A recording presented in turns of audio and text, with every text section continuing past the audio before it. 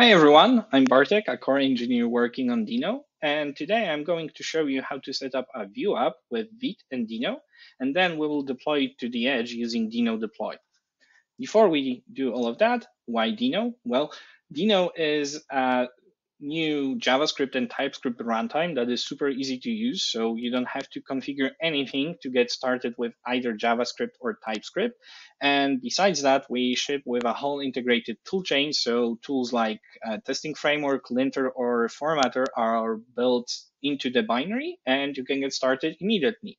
Besides that, Deno is secure by default. So unless you opt in using these allow flags, Deno won't be able to check your file system, talk to the internet, read environmental variables, or spawn sub-processes. And finally, you can deploy your apps to the edge in seconds using Deno Deploy, which is our serverless offering. Okay, let's jump immediately into demonstration. So I'm going to switch to my terminal, and I will do Deno run and -- allow env, allow read, and allow write. So we opt into the sandbox. Then I need this unstable flag, and I'm going to run npm create Vite extra package. So let's do that. I use the default project name, and I use Deno view template. Perfect. cd into the project, and I will open up my code editor.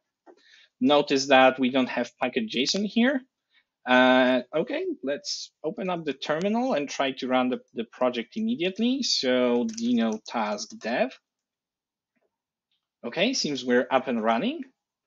Great, Vite plus Vue, and we got this cute little Deno mascot holding Vite's logo. So since we're at ViteConf, let's quickly try to change something here. Instead of Vue plus Vite, we'll say hello from ViteConf and save it.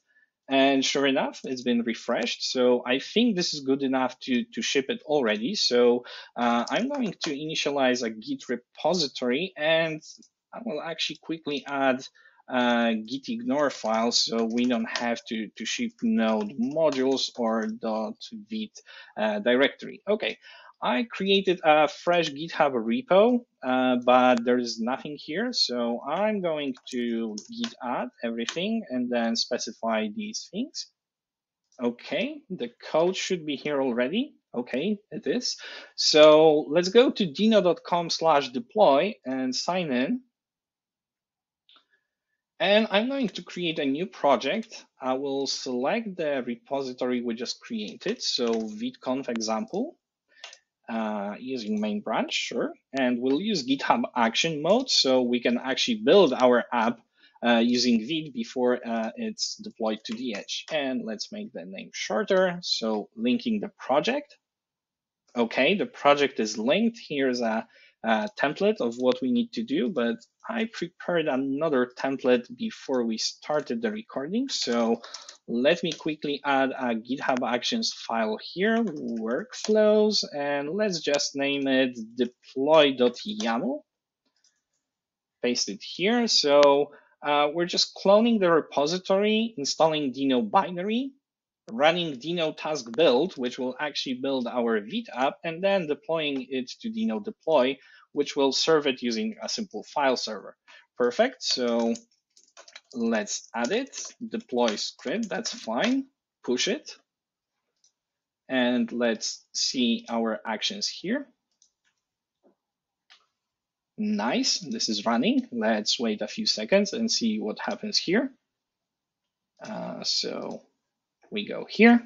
The job is starting, setup job. Okay, let's wait a few seconds. Deno is installed, and notice that Deno is pulling all of these npm packages for us without a need for explicit npm install script. Okay, building for production, perfect. So Vite is doing its job, and it's deployed. We got this ViteConf example deno.dev. So let me actually click this link. And we're live. We just deployed our Vite app using Vue and Deno Deploy to the edge, close to our users, in under 5 minutes. I hope you enjoyed this talk. And if you're interested in Deno, make sure to visit our website at deno.land or shoot me a message either on Twitter or via email. Thank you, and I hope to see you soon.